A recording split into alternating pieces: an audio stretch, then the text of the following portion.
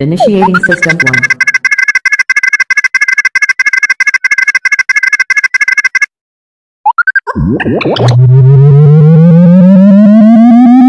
System 1 loaded.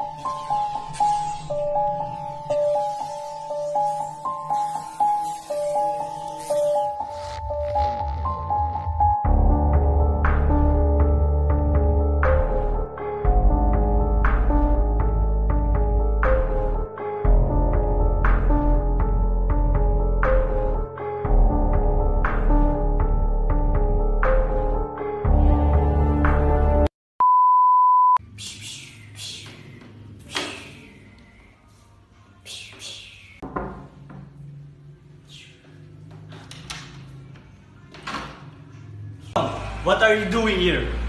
Give me that. No! That is crime, my man. Dandan mo na, naglalaro ka pa dito. Give me back! Tom! Stay here and wait your new mother.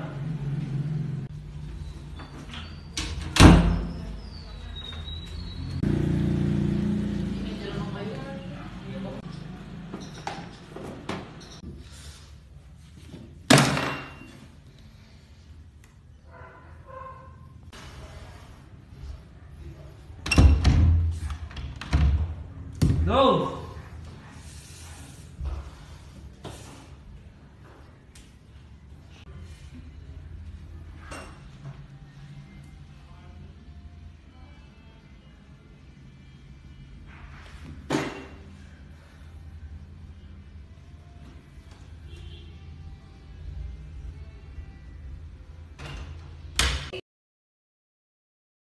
It was an unexpected day to Fiona when she visited her soon-to-be husband Dante and his son, which is Tom.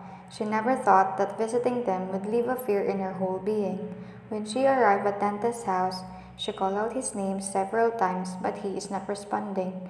It was unusual because Dante knew that she would visit them any moment. She knocked on the door, but still, no one is responding. She walked and peeked out the window to check if there is someone in the house, but she shrank in fear and became immobile for a second upon seeing Dante lying on the floor and he is filled with his own blood. She called in the police station and reported the incident, and she narrated everything she saw.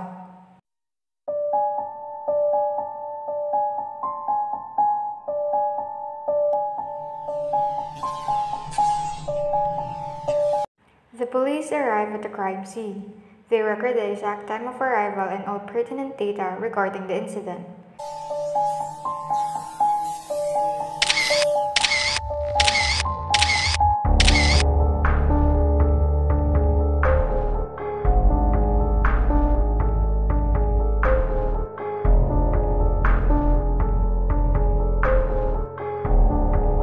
They check if the suspect is still in the crime scene or not before they proceed inside to check if the victim is still alive, but sad to say he's already dead. They immediately cordoned the area to make sure that no one would enter the crime scene and also to preserve the evidences. After putting a police line, the police surveyed the area. The police called for Soko.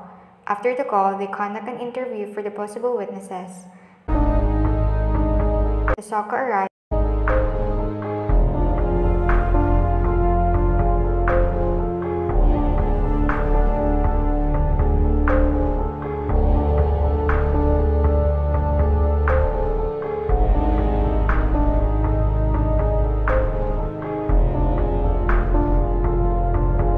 They talked to the police team leader.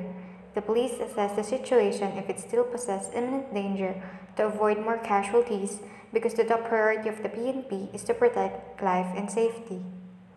After assessing the situation and secure the safety of the people, area, and the crime scene, the police proceed inside.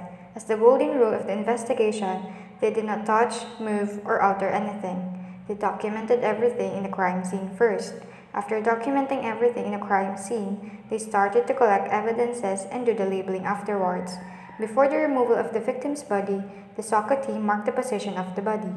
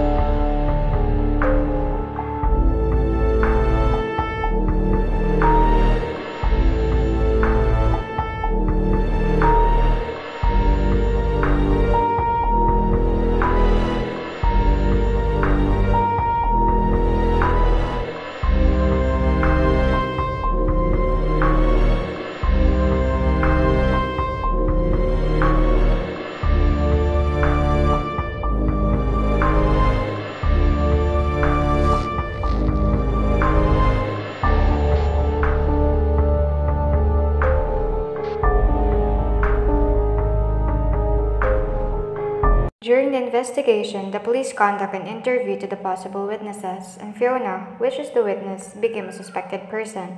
The witness could be a suspect, but in the end of the investigation, another witness came, which is Roland. He confessed everything he saw to prove the innocence of Fiona and to testify who's really the guilty person is. In the end, the investigators found out that Fiona is indeed innocent.